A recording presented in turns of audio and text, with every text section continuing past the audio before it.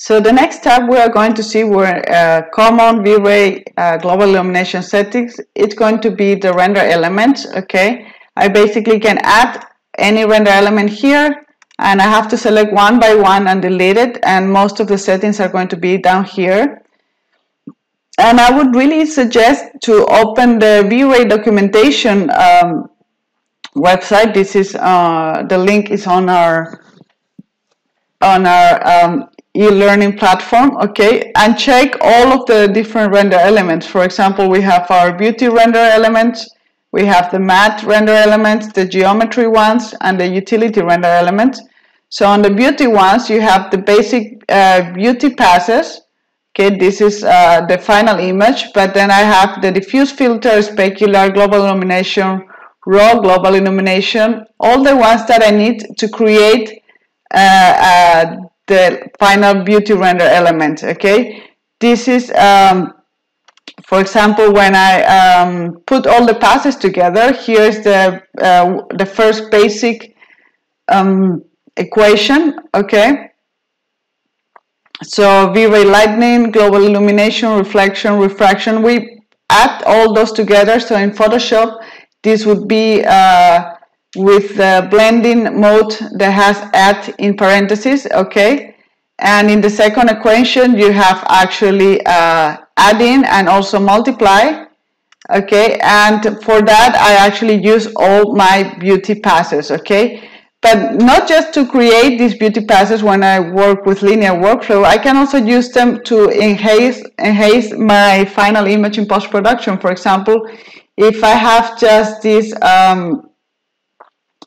the lightning render element, I could just overlay it. For example, the raw lightning render element, I could overlay it over my V-Ray image and mask out some parts and then really increase light in a specific point, okay?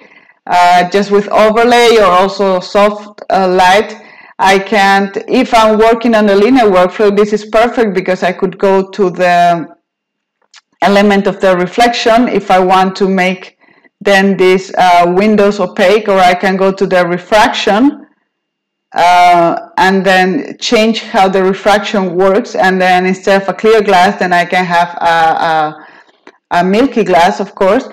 And I can also go to the global illumination one and start coloring the light, how it works here. And at the end, all of them are going to come together in my beauty render element, okay? And this is why they are so great for post-production. This is only in the case that I'm actually using linear workflow and I'm putting my render elements together. But what if I'm just going to use render elements for other purposes and I don't want to work in the linear workflow? Then we have other render elements. Okay, there is the ones that are called mask type, and most of them are in the matte render elements. So basically, it makes full colors out of the objects. Okay. So, for example, let's go over those render elements. I have the render ID, okay?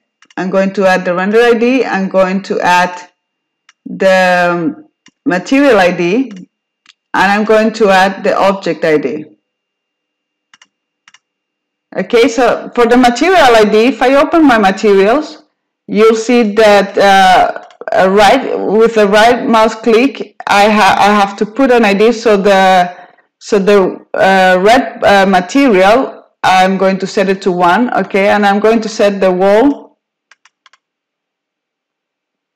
to 2, and but everything else that doesn't have an ID is going to come out black.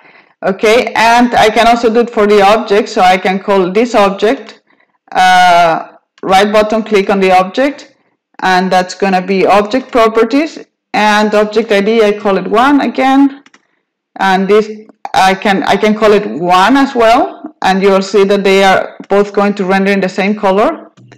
Okay, and I can call the floor a different render object, so that's going to be 2.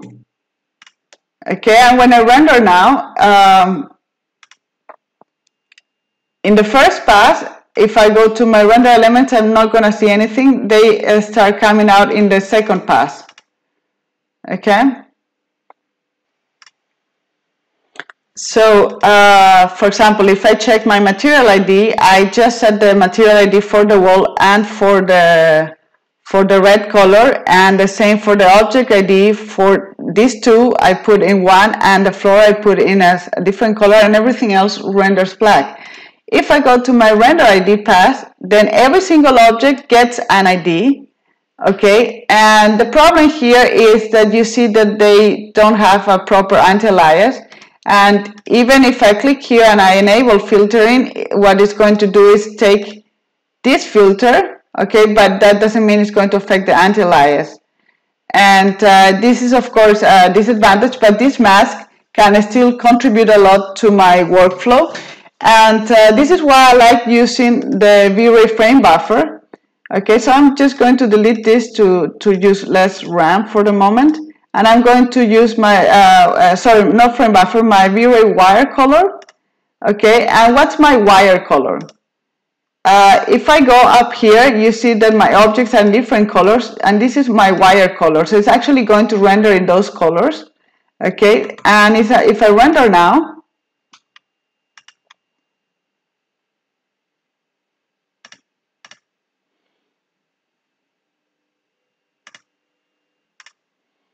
okay, this is enough.